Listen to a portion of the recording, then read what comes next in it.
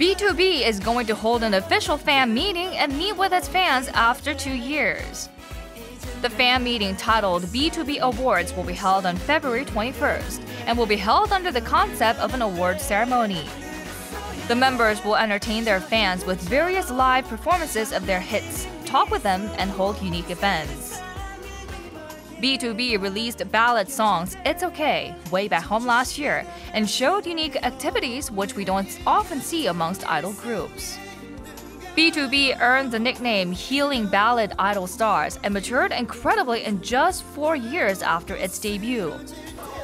The group is meeting with its fans after a long time, so we hope it will be a memorable event for the fans and the members.